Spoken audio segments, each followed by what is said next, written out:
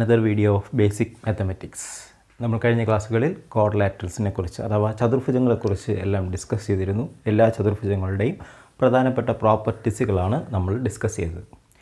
ഈ ക്ലാസ്സിൽ നമ്മൾ മാത്സിലെ ജോമെട്രിയിൽ വളരെ ബേസിക്കായിട്ട് അറിഞ്ഞിരിക്കേണ്ട വളരെ പ്രധാനപ്പെട്ട ആംഗിളുകളെക്കുറിച്ചാണ് പഠിക്കാൻ പോകുന്നത്. ഇതറിഞ്ഞാൽ മാത്രമേ നമുക്ക് ജോമെട്രിയുടെ മറ്റുള്ള ഭാഗങ്ങളിലേക്ക് കടക്കാൻ സാധിക്കും. അതുകൊണ്ട് ഇത് വളരെ ബേസിക്കാണ്. നോട്ടിൽ എഴുതി വെച്ച് പഠിക്കുക. ഓക്കെ, ശരി, നമുക്ക് കിടക്കാം. നമ്മളിവിടെ ഡിസ്കസ് ചെയ്യാൻ പോകുന്നത് പാരലൽ ലൈൻസുകൾ ഉണ്ടാക്കുന്ന ആംഗിളുകളെയും കുറിച്ചാണ്.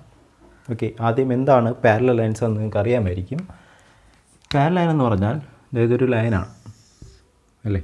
ഇതൊരു ലൈനാണെങ്കിൽ ഈ ലൈനിൽ നിന്നും ഒരേ ഡിസ്റ്റൻസ് കീപ്പ് ചെയ്ത് പോകുന്ന ലൈനാണ് പാരലൽ ലൈൻ. അതായത് ഈ ലൈനും തമ്മിലുള്ള ഇവിടുത്തെ ഡിസ്റ്റൻസ് 3 സെൻറ്റിമീറ്റർ ആണെങ്കിൽ ഇവിടെയും 3 സെൻറ്റിമീറ്റർ ആയിരിക്കും. ഏത് പോയിൻ്റ് എടുത്താലും ഈ ലൈനുകൾ തമ്മിലുള്ള ഡിസ്റ്റൻസ് 3 സെൻറ്റിമീറ്റർ തന്നെ ആയിരിക്കും. ഓക്കെ, അതായത് പാരലൽ ലൈനുകൾ എന്ന് പറഞ്ഞാൽ അവയ്ക്കിടയിലുള്ള ഡിസ്റ്റൻസ് എപ്പോഴും സെയിം ആയിട്ട് മെയിൻറ്റെയിൻ ചെയ്യും അല്ലേ. നമ്മുടെ റെയിൽവേ ട്രാക്ക് പോലെ രണ്ട് ട്രാക്കുകൾക്കിടയിലുള്ള ഡിസ്റ്റൻസ് എപ്പോഴും സെയിം ആയിരിക്കും. അങ്ങനെ അത്തരം ലൈനുകളെ പറയുന്ന പേരാണ് പാരലൽ ലൈൻസ്. മലയാളത്തിൽ സമാന്തര രേഖകൾ എന്ന് പറയും. സമാന്തര രേഖകൾ എന്നാണ് മലയാളത്തിൽ പറയുക. ഇംഗ്ലീഷിൽ പാരലൽ ലൈൻ എന്ന് പറയും. ഓക്കെ, ഈ പാരലൽ ലൈന് ഉണ്ടാക്കുന്ന ആംഗിളുകളെ കുറിച്ചാണ് നമ്മളിവിടെ ചർച്ച ചെയ്യുന്നത്. വളരെ ഇമ്പോർട്ടൻ്റ് ആണ്. ഇത് രണ്ട് പാരലൽ ലൈനുകളാണ്. ഈ രണ്ട് പാരലൽ ലൈനുകളെ മറ്റൊരു ലൈൻ വന്ന് കട്ട് ചെയ്യുന്നു. ചരിഞ്ഞോ നേരെയോ എങ്ങനെയാണോ കട്ട് ചെയ്യാം. ഞാൻ ചരിച്ച് കട്ട് ചെയ്യുന്നു. ചരിച്ച് ഒരു ലൈൻ വന്ന് ഇങ്ങനെ കട്ട് ചെയ്യുന്നു. ഇങ്ങനെ കട്ട് ചെയ്യുമ്പോൾ ഈ ലൈൻ കട്ട് ചെയ്യുന്ന ഈ പാരലൽ ലൈനുകളെ കട്ട് ചെയ്യുമ്പോൾ രണ്ട് ജംഗ്ഷനുകൾ ഫോം ചെയ്യും. ഇവിടെ ഒരു ജംഗ്ഷൻ കണ്ടോ, ഇവിടെ ഒരു ജംഗ്ഷൻ ഫോം ചെയ്യും. അതുപോലെ ഇവിടെ ഒരു ജംഗ്ഷൻ ഫോം ചെയ്യും. ഈ ജംഗ്ഷന് ചുറ്റും കുറേ ആംഗിൾസുകൾ ഫോം ചെയ്തിട്ടുണ്ട്. ചുറ്റും ഒരുപാട് ആംഗിൾസ് ഉണ്ട്. അതായത് ഇവിടെ ഒരു ആംഗിൾ കണ്ടോ, ഇതൊരു ആംഗിൾ 1 2 3 4. ഈ ജംഗ്ഷന് ചുറ്റും 4 ആംഗിൾസ് ഉണ്ട് അല്ലേ. 4 കോണുകൾ. ആംഗിൾ എന്ന് പറഞ്ഞാൽ കോണുകൾ.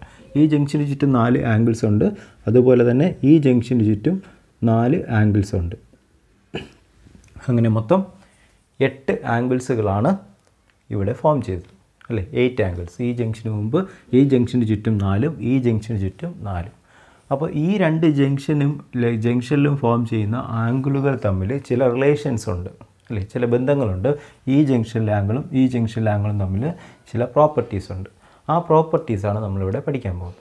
അതിനു മുമ്പ് നിങ്ങൾ ഈ ആംഗിളിൻ്റെ പൊസിഷൻസ് മനസ്സിലാക്കണം. ഓക്കെ, അപ്പോൾ ഈ ആംഗിൾ എന്ന് പറയുന്നത് ഇവിടെ ഫോം ചെയ്ത ഈ ആംഗിൾ എന്ന് പറയുന്നത് ഈ ബ്ലാക്ക് ലൈൻ, അതായത് ഇതിൻ്റെ മുകളിലാണ് അല്ലേ.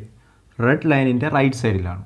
അതായത് ഈ പാരലൽ ലൈനിൻ്റെ മുകളിലും ഈ കട്ട് ചെയ്യുന്ന ലൈനിൻ്റെ റൈറ്റുമാണ് അല്ലേ. അപ്പോൾ ഈ നമുക്കെന്ത് എഴുതാം? Write up.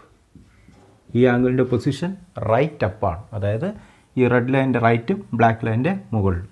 ഓക്കെ, ഇപ്പുറത്തെ ആംഗിൾ ആണെങ്കിലോ ഇത് ബ്ലാക്ക് ലൈനിൻ്റെ മുകളിൽ തന്നെയാണ്, അപ്പ് തന്നെയാണ്. പക്ഷേ റെഡ് ലൈനിൻ്റെ ലെഫ്റ്റ് അല്ലേ. അപ്പോൾ എന്താണ്? ലെഫ്റ്റ് അപ്പാണ് അല്ലേ. മുകളിൽ തന്നെയാണ്, ഈ ബ്ലാക്ക് ലൈനിൻ്റെ മുകളിൽ തന്നെയാണ് ഈ രണ്ട് ആംഗിളും. പക്ഷേ ഒന്ന് റൈറ്റ് സൈഡിലും ഒന്ന് ലെഫ്റ്റ് സൈഡിലുമാണ്. Left അപ്പും right അപ്പും.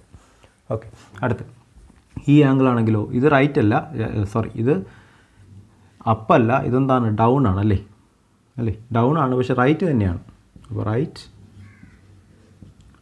ഡൗൺ അല്ലേ. റെഡ് ലൈനിൻ്റെ റൈറ്റ് ആണ്, പക്ഷേ ഡൗൺ ആണ്. അപ്പോൾ ഇതെന്തായിരിക്കും?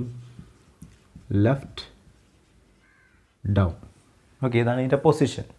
Okay, write up, right left down, write down. Okay, അതുപോലെ ഇവിടെയും നമുക്ക് എഴുതാം അല്ലേ. ഇവിടെയും നമുക്ക് അതുപോലെ എഴുതാം. ഈ ആംഗിൾ എന്ന് പറയുന്നത് റൈറ്റ് അപ്പാണ്. ഇതെന്ന് പറയുന്നത് ലെഫ്റ്റ് അപ്പ്. ഇതെന്ന് പറയുന്നത് എന്തായിരിക്കും? ലെഫ്റ്റ് ഡൗൺ അല്ലേ. ഇതെന്ന് പറയുന്നത് റൈറ്റ് ഡൗൺ ആയിരിക്കും അല്ലേ. റൈറ്റ് സൈഡിൽ താഴെയാണ്, ഡൗൺ ആണ്. ഓക്കെ, ഇതൊക്കെ ഈ പൊസിഷനാണ്. ഇതാണ് ഇതിൻ്റെ ആംഗിളുകളുടെ പൊസിഷൻ. നമുക്ക് മനസ്സിലാക്കാൻ വേണ്ടി എഴുതിയതാണ്. റൈറ്റ് അപ്പ്, റൈറ്റ് ഡൗൺ ഇങ്ങനെ. ഓക്കെ, ഇനി ഇവിടെ നോക്കൂ, ഇവിടെ ഈ ജംഗ്ഷനിലും ഒരേ പൊസിഷനിലുള്ള ആംഗിളുകളുണ്ട്. ഓക്കെ, ഒരേ പൊസിഷനിലുള്ള ആംഗിൾ ഞാൻ വരയ്ക്കാം. ഇവിടെ ഞാൻ റൈറ്റ് അപ്പ് എടുത്തു, റൈറ്റ് അപ്പ് കണ്ടോ, റൈറ്റ് അപ്പ്. മുകളിൽ അവിടെയും റൈറ്റ് അപ്പ് വരുന്ന ഏതാണ്? ഇതല്ലേ, റൈറ്റ് അപ്പ്. ഇവിടെ മുകളിൽ റൈറ്റ് സൈഡിൽ, ഇവിടെയും മുകളിൽ റൈറ്റ് സൈഡിൽ ഒരേ പൊസിഷനിൽ വരുന്ന ആംഗിളുകൾ റൈറ്റ് അപ്പ്. അങ്ങനെ ഒരു ആംഗിളുണ്ട്, ഈ രണ്ട് ആംഗിളുകളുണ്ട്. അടുത്ത് അതേപോലെ വേറെ പൊസിഷനിൽ വരുന്ന ആംഗിളുകളൊക്കെ ഉണ്ട്. ലെഫ്റ്റ് അപ്പും അല്ലേ, ലെഫ്റ്റ് അപ്പ്. റൈറ്റ് ഡൗൺ അല്ലേ, റൈറ്റ് ഡൗൺ. പിന്നെ ലെഫ്റ്റ് ഡൗൺ.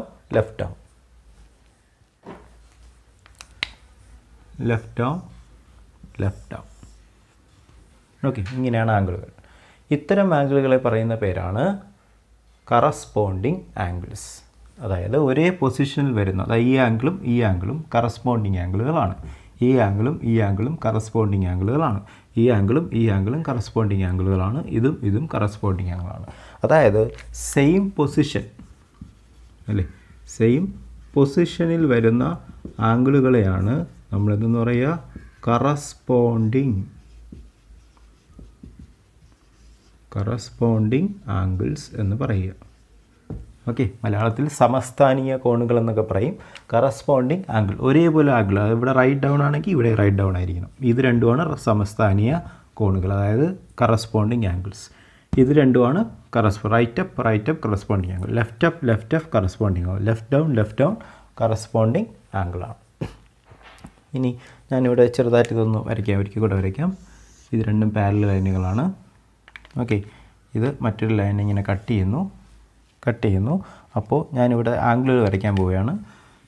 ഇവിടെ റൈറ്റ് അപ്പ്, ഈ ആംഗിളും ഇവിടെ റൈറ്റ് അപ്പ് ആണെങ്കിൽ ഇവിടെ റൈറ്റ് അപ്പ് എവിടെ വരും? ഇതെവിടെ വരും അല്ലേ, റൈറ്റ് അപ്പ്. ഇത് രണ്ടുമാണ് കറസ്പോണ്ടിങ് ആംഗിൾ. ഈ രണ്ട് ആംഗിളുമാണ് കറസ്പോണ്ടിങ് ആംഗിൾ. ഇനി ഇപ്പുറത്തെ ആംഗിൾ എടുത്താലോ, ഈ ആംഗിൾ എടുത്താൽ ഇത് ലെഫ്റ്റ് അപ്പാണ്. അപ്പോൾ ഇവിടെയും ലെഫ്റ്റ് അപ്പ് വരുന്നത് ഇവിടെയല്ലേ. അപ്പോൾ ഈ ആംഗിളുമാണ് കറസ്പോണ്ടിങ് ആംഗിൾ. ഇനി ഇവിടെ ലെഫ്റ്റ് ഡൗൺ ഇതാണ്. അപ്പോൾ ഇവിടെയും ലെഫ്റ്റ് ഡൗൺ വരുന്നത് ഇവിടെയല്ലേ അല്ലേ, ലെഫ്റ്റ് ഡൗൺ, അതാണ് കറസ്പോണ്ടിങ്. അടുത്ത് ഇവിടെ റൈറ്റ് ഡൗൺ അല്ലേ, ഈ ആംഗിൾ. അതുപോലെ വരുന്ന ആംഗിൾ ഇതല്ലേ. ഈ ആംഗിൾ മനസ്സിലാവാൻ വേണ്ടിയാണ് ഞാൻ കൂടുതൽ ലൈൻസ് ഇടുക. ഒരു ആംഗിൾ വരയ്ക്കുന്നത്, ഒരു വര വരച്ച ആംഗിളുകൾ സെയിം. ഈ ആംഗിളുമാണ് കറസ്പോണ്ടിങ്. ഈ ആംഗിളുമാണ് കറസ്പോണ്ടിങ്. ഈ ആംഗിളുമാണ് കറസ്പോണ്ടിങ്. ഇതുമാണ് corresponding angles. ഓക്കെ, ശരി. അപ്പോൾ ഇങ്ങനെ വരുന്ന കറസ്പോണ്ടിങ് ആംഗിൾസുകൾക്ക് ഒരു പ്രത്യേകതയുണ്ട്. കറസ്പോണ്ടിങ് ആംഗിൾസ് ഈക്വൽ ആയിരിക്കും. അതായത് ഇത് 30 ഡിഗ്രി ആണെങ്കിൽ ഇതും 30 ഡിഗ്രി തന്നെ ആയിരിക്കും. കാരണം ഇത് രണ്ടുമാണല്ലോ കറസ്പോണ്ടിങ് ആംഗിൾ. ഇത് 30 ആണെങ്കിൽ ഇതും 30 ആയിരിക്കും. രണ്ടും 30 ആയിരിക്കും.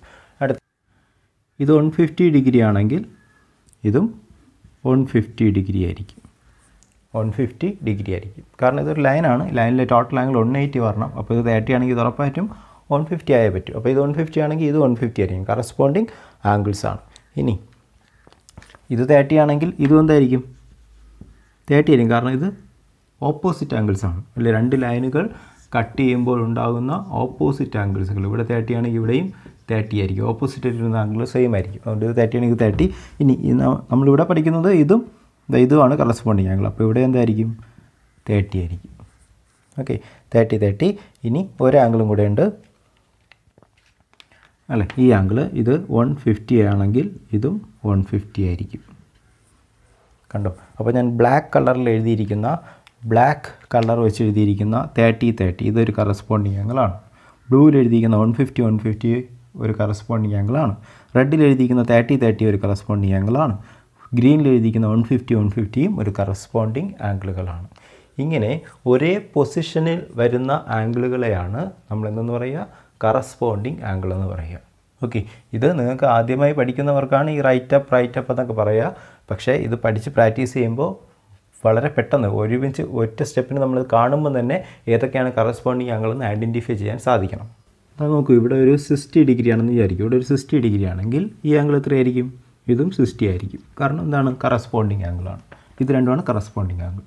ഓക്കെ, ഇത് 60 ആണെങ്കിൽ ഇപ്പുറത്തെ സൈഡിൽ എത്രയായിരിക്കും? ഇത് ടോട്ടൽ 180 ആണ്. ഇതൊരു ലൈനാണ്. ലൈനിൻ്റെ ടോട്ടൽ ആംഗിൾ എത്രയാണ്? മൊത്തം ആംഗിൾ 180 ഡിഗ്രിയാണ്. അപ്പോൾ ഇത് 60 ആണെങ്കിൽ ബാക്കി ഇവിടെ എത്ര വരും? 120 ഡിഗ്രിയാണ് അല്ലേ. അപ്പോൾ ഇത് 120 ആണെങ്കിൽ ഇതിന് കറസ്പോണ്ടിങ് ആയിട്ട് ഇവിടെ വരുന്ന ആംഗിൾ ഏതാണ്? ഇത് ഇവിടെയാണ്. ഇതാണ് നിങ്ങൾ ഐഡൻറ്റിഫൈ ചെയ്യേണ്ടത്. കറസ്പോണ്ടിങ് ആംഗിൾ ഏതാണെന്നാണ് പെട്ടെന്ന് ഐഡൻറ്റിഫൈ ചെയ്യാൻ പഠിക്കേണ്ടത്. ഇവിടെ മുകളിൽ ലെഫ്റ്റ് ആണെങ്കിൽ ഇവിടെയും മുകളിൽ അതേ പൊസിഷനിൽ വരണം. അപ്പോൾ ഇവിടെ 120 ആണെങ്കിൽ ഇവിടെയും 120 ആണ്. ഓക്കെ, അപ്പോൾ ഇവിടെ അടുത്ത എത്ര ആയിരിക്കും? ഇതിൻ്റെ ഓപ്പോസിറ്റ് 60 ആയിരിക്കും അല്ലേ? ഇത് 60 ആണെങ്കിൽ ഇത് 60 ആയിരിക്കും. അപ്പോൾ ഇതിന് കറസ്പോണ്ടിങ് ആയിട്ട് ഇവിടെ വരുന്നത് ഇവിടെയാണ്. ഇവിടെ എത്ര തന്നെ ആയിരിക്കും? 60. അടുത്ത് ഇവിടെ 120 ആയിരിക്കും. ഇതിന് കറസ്പോണ്ടിങ് ആയിട്ട് ഇവിടെ വരുന്നത് ഇവിടെയും 120 തന്നെ ആയിരിക്കും. ഓക്കെ, ഇങ്ങനെ ഒരേ പൊസിഷനിൽ വരുന്ന ആംഗിളുകളെയാണ് കറസ്പോണ്ടിങ് ആംഗിൾസ് എന്ന് പറയുക. ശരി, ഇന്ന് നമ്മൾ കറസ്പോണ്ടിങ് ആംഗിളുകളെ കുറിച്ചാണ് ചർച്ച ചെയ്തത്.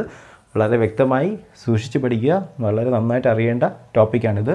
ഇനിയും തീർന്നില്ല, ഇതിനെക്കുറിച്ചുള്ള ഇനിയും ഈ ആംഗിളുകളെക്കുറിച്ചുള്ള പ്രോപ്പർട്ടീസ് നമ്മൾ പഠിക്കും. Alternate angle, co interior angle, കോ എക്സ്റ്റീരിയർ ആംഗിൾ എന്നൊക്കെ പറഞ്ഞ് ഒരുപാട് ആംഗിൾസ് ഉണ്ട്. നമുക്കിപ്പോൾ ഇന്നത്തെ ക്ലാസ്സിൽ കറസ്പോണ്ടിങ് ആംഗിൾ മാത്രം നിങ്ങൾ നല്ലവണ്ണം പഠിക്കുക.